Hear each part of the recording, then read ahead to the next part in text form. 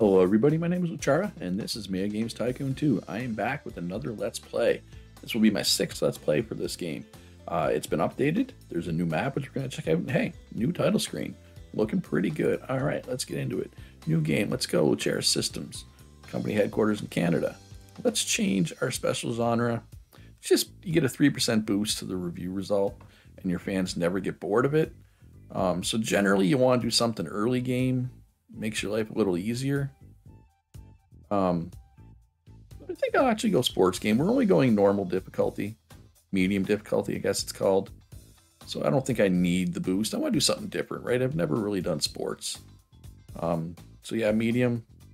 Everything else normal, except of course the abandoned bunker, which I haven't even looked at it yet. I'm hoping it's nice and big.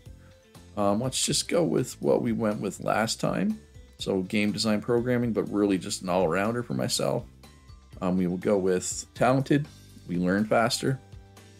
We're an all-arounder, so our secondary ability limit is increased, which goes well, obviously, with talented. Imaginative, better at making sequels. And this one, efficient, just all-around better, which is always a good one in my opinion. So let's jump into it here. Disabled tutorial, yes. I'm going to do random platform popularity. Did I do the platform popularity increases platform lifetime? Let's do that. We've never tried that one. Random game concept settings, sure. Just making it give us some difficulty since we're only on normal difficulty, right? And let's go. All right. Oh, this looks interesting. It literally is a bunker. Oh, wow, this is big. This is okay. This is really big. This is a lot of space. Okay, because the manor, I think it is, that map has like no space. I did not particularly enjoy that one. All right, so let's throw it on pause here. I'm curious, how much is like would this be? Only 1 million. And that's 1.5, 1.3. So yeah, I'll have all 4 of these pretty quick. The rest of them are pretty large. I guess this one's only 7. The rest of them are pretty big, probably all over 100. But yeah, only 91 for this one. I guess it's not quite as big. Yeah, this is, I feel like, other than like the just sandbox map, whatever, I feel like this one has the most space. All right, so let's get some rooms here. Trying to get a feel for how big this is. Let's throw a lounge here. Boom. Oh, we screwed up. I didn't click the button. How much money will I lose if I sell this room? So I just cost myself $30,000 for no reason. Well, because I'm lazy is the reason. Automatically place furniture. There. Now I don't have to place the furniture. Save myself time and effort. I'm not too worried about that $30,000, so, if I'm being honest. No, let's put the door here. Yeah. There we go. 2 toilets. Perfect. I'm not sure about having a rug in the bathroom, but hey, whatever. Yeah, this is about the same size as the starting area on the normal map, I feel. Yeah. Is it? Maybe it's a bit bigger. It's hard to tell. It might be bigger, actually. Yeah, let's put the door there. All right, so it's full. Holy crap, that's a lot of, that's bigger. That's a lot of that. 13 desks. And we can actually fit 13 people in here. Okay, so let's hire some more people. Got a researcher, game tester, game designer. We don't really want... We want the game designer for sure. We want the researcher for sure. Let's get a research room going here. Yeah, it should be enough. I'm hoping. I just want 3 desks. Only 2 desks. I'm pretty sure I could get rid of this coffee machine. Get a 3rd desk in here somehow. I mean, we have a copy machine right there. We don't need one in here. All right, let's see. Can we get a third desk in here? We did. All right. And yeah, so I'm checking here because basically you can usually fit more desks in a room than your employees are comfortable with. So essentially, this number here is the number of desks you can have in here before people feel overcrowded. So 3 equals 3, so that works, right? Like if I move stuff around, I could probably fit a 4th desk in here. Like if I go here, here, here, here. But if I had 4 people in here, they'd feel overcrowded and I'd be no further ahead, essentially. All right, so I know these are game design people, but we're gonna do a little research. Here's a researcher. Wait, what happened to the other person? Oh, did I accidentally hire the wrong person? Apparently I did. I did not mean to hire the game tester already. Whoops. All right, so racing is the trend, but racing is hard to make. We're probably just going to do skill games and puzzle games at the start. All right, since we have somebody over here doing nothing, I'll also get them to do some contract work.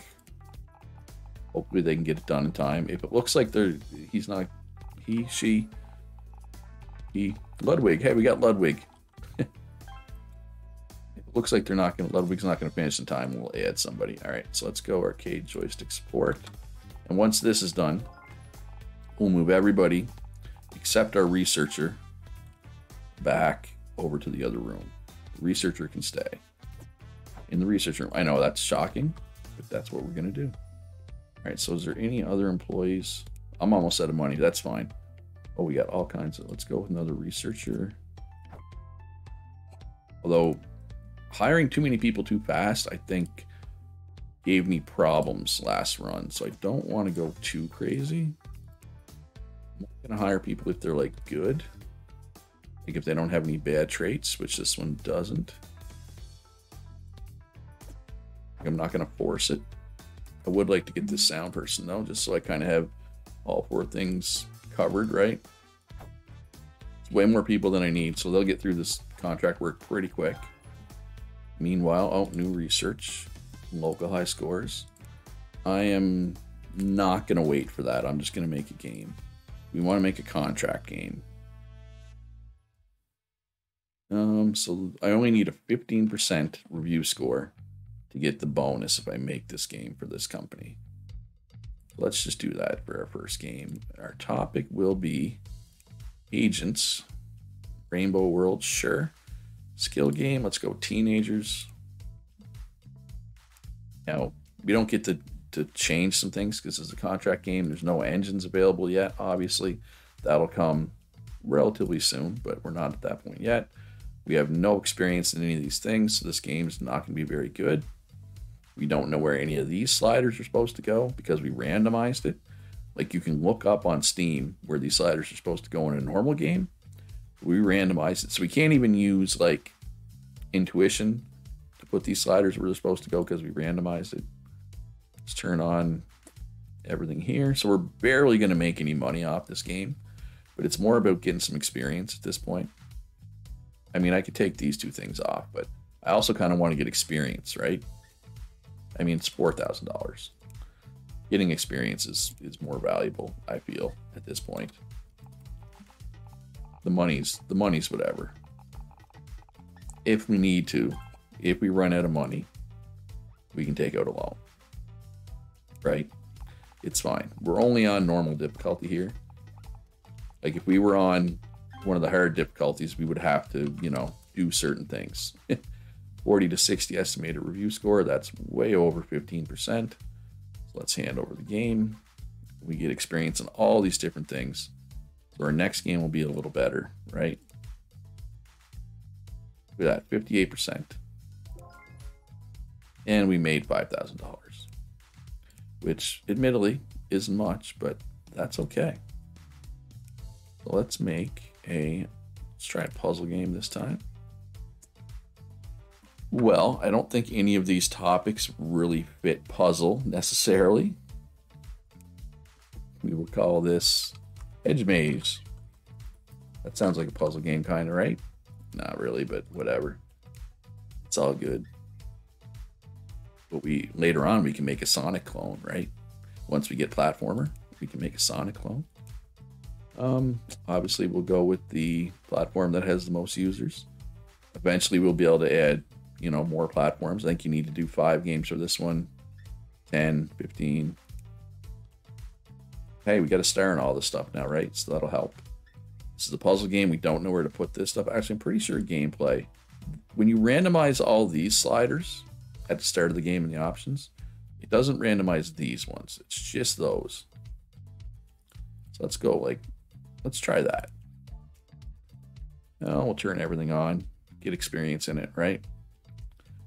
So yeah, so for anybody who's not aware, there's a color for each of these. If the color is red, it means this feature doesn't apply. Don't put it in.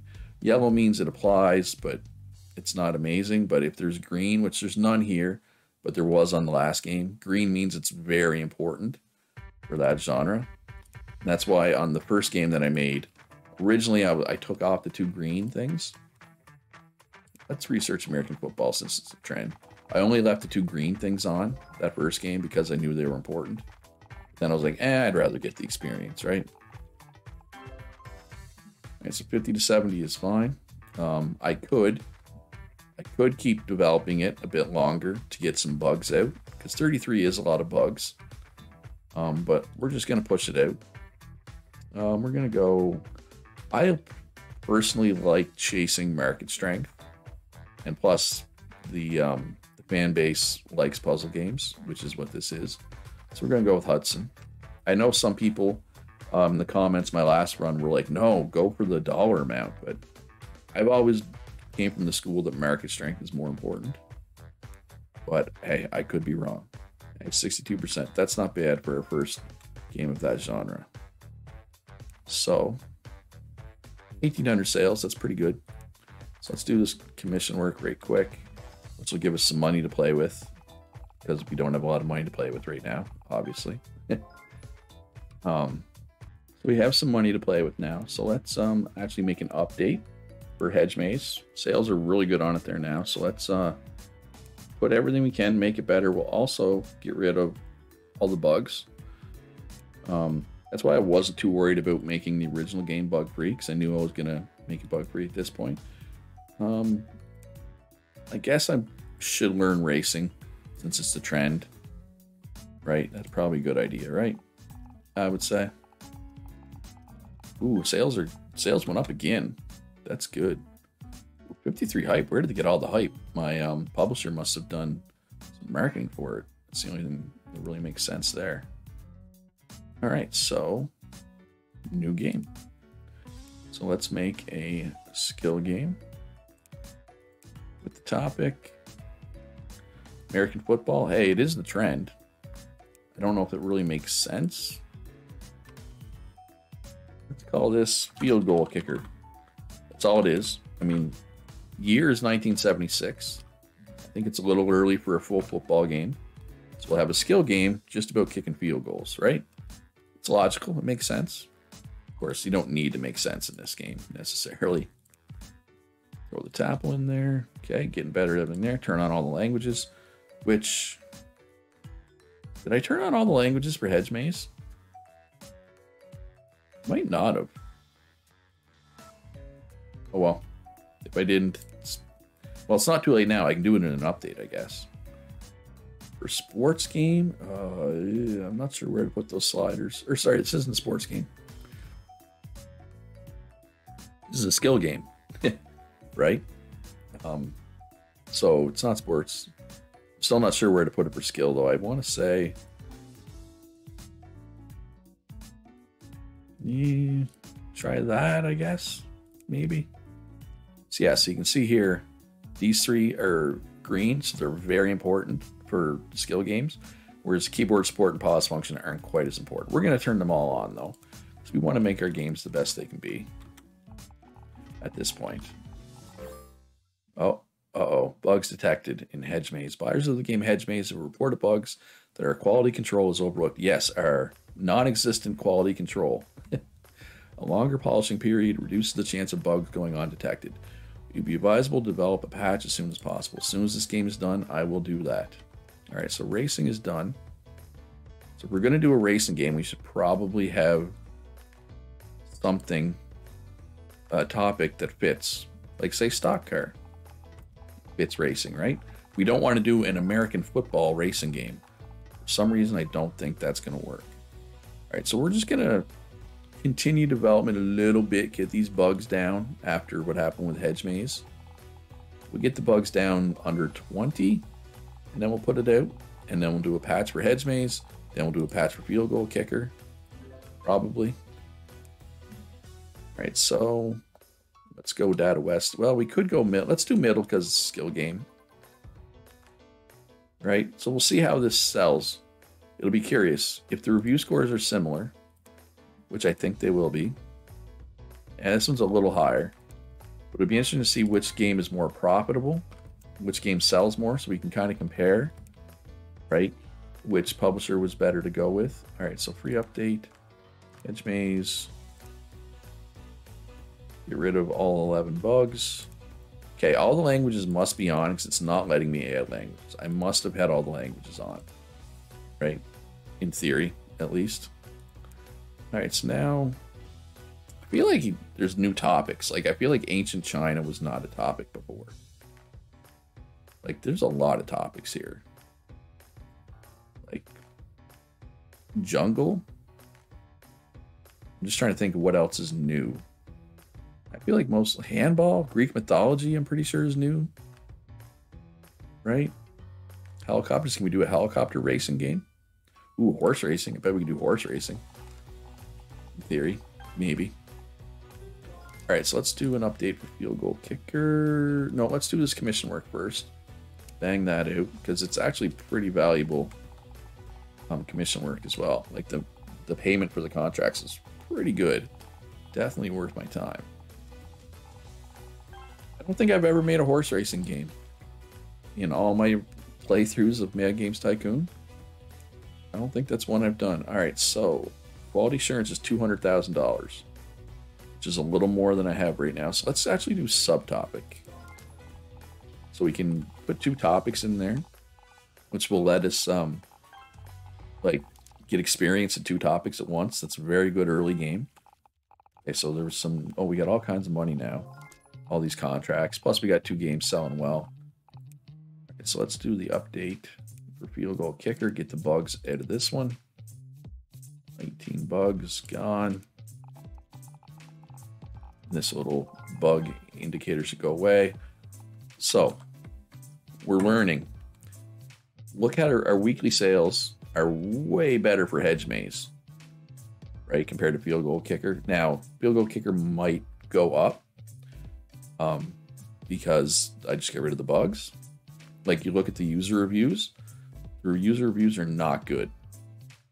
So, I'm thinking, I mean, this game I'm about to make is probably the last game I'm going to make without a QA department. But I think I'll polish it till the bugs are gone. I don't like the fact that this got so many negative reviews, right? I don't.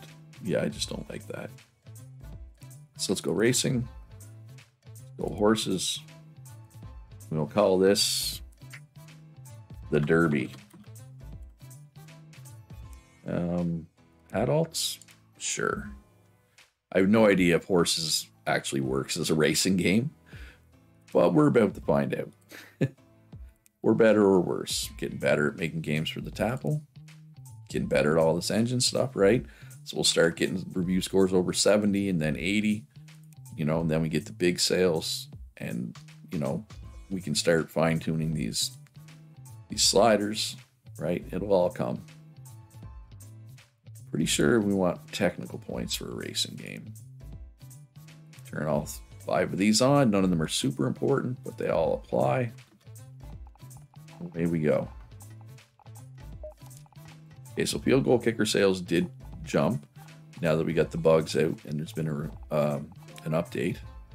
Yes, we can now make spin-offs because the sales figures of one of our games is high enough.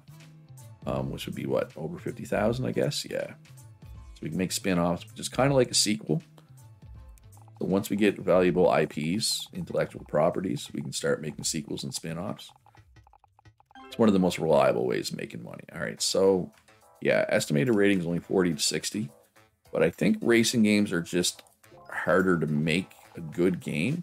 Like, it's easier to make a good skill game at this stage of like the playthrough because of the fact that 3 of the 5 features are considered green, right?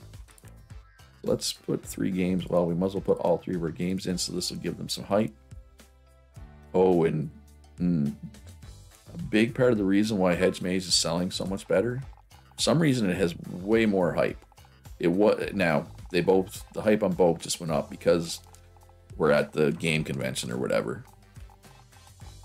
But yeah, it was like 45 and 2. But we're making more per game on field goal kicker, right? All right, I clearly need a 3rd researcher. Oh my god, there's 11 researchers available. Just in general, there's way more people available than I'm used to seeing. All right, so we got our pick of the litter here. I mean, for a researcher, Lucky is good. All-rounder isn't really good for researchers. That's really only good for developers. Contract work. I mean, this efficient is probably the best thing for a researcher. Lucky is nice. Oh, field goal kicker has secret bugs. All right, so we're waiting for Derby. Waiting for them to get rid of those last 9 bugs. Going down awfully slow, though. This quality assurance room's taking a long time to research. And come on, get rid of that last bug. Okay, so now that the last bug's gone, yeah, the most necessary work in this game is completed and is ready for release. If you want, you can continue working on the game and make improvements. However, we already did the polishing phase, so search publisher. Let's go with Hudson again. You want to develop a relationship with publishers as well. The more hearts you have, I think, the more likely they are to do marketing, it seems. Ooh, I am now in Garage Company. I got half a star up here. Hey, 67%. That's not bad. I think that's the exact same as field goal kicker was.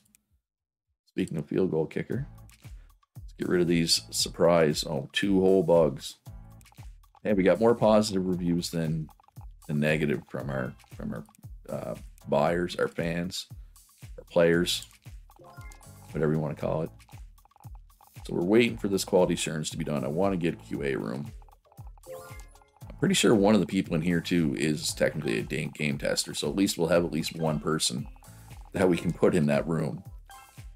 Is there any more out there on the market? There's 1 game tester. Unlucky. I don't like that, but I want to make sure I have some, right? Let's grab another topic. Let's grab something that's just kind of should fit a lot of different genres. Like, I usually go like fantasy, but like Assassin should work too, right? All right, so QA room. All the rest of the space up. Door there. Automatically place furniture. Only 6 desks. That's okay. That's fine. All right, so which one of you folks is actually a game tester? Dagmar Elstrup. Well, Dagmar Elstrup, you're moving over there. All right, so let's do some game reports for all the games I made. Let's see if we can get through those. Find out where we went right, find out where we went wrong, and then we can use that information to make our future games even better. But I'd like to get at least 2 more people in this room. So hopefully, okay, new week. I think that means new employees, no game testers. All right, so let's take a look at these game designers and programmers. Is there anybody that's really, like, has good perks, good traits? I do like all-rounder. I do like efficient. I don't like immunocompromised. But I think the 2 good traits is enough to outdo the bad trait. All right, so programmers, we got, I mean, doesn't take breaks is nice. Movement speed is increased. See, but they're not going to go on breaks, so the movement speed is kind of less important. But it's nice to have another program. Get through these contracts faster, right? All right, what do we want to research here? I mean, we could research adventure. It's the negative trend right now, so we're not going to make an adventure game until the trend changes. But hey, once the trend changes, right, we'll be making one. All right, let's grab another, like trucks. Is trucks a topic? So we can make a truck racing game. Ooh, the Derby's actually selling really well. All right, so they're done of the game reports. Just waiting for this group to get through one more research, and then we'll make a, well, probably do a puzzle game, I guess. Maybe we should try to grab, what works for puzzle? Ooh, candy. We can make a Candy Crush. We can call it Candy Crash. What happens to kids whenever they stop eating candy. All right, so let's do an update for the Derby while we wait for candy to be researched. Boom, done. All right, so Candy Crash coming right up. But that is actually going to wait till episode 2. Hope you enjoyed this one. If you did, please hit that like button. Subscribe if you haven't already. Let know in the comments if you're excited for another Mad Games Tycoon 2 Let's Play. I know people have been popping into my streams asking me for more Mad Games Tycoon 2. So here we are. Also, consider joining my Discord. Consider supporting me on Patreon. It'd be greatly appreciated. Links in the description to both of those. But most importantly, be good to each other. Have a great day. And I'll see you in the next one.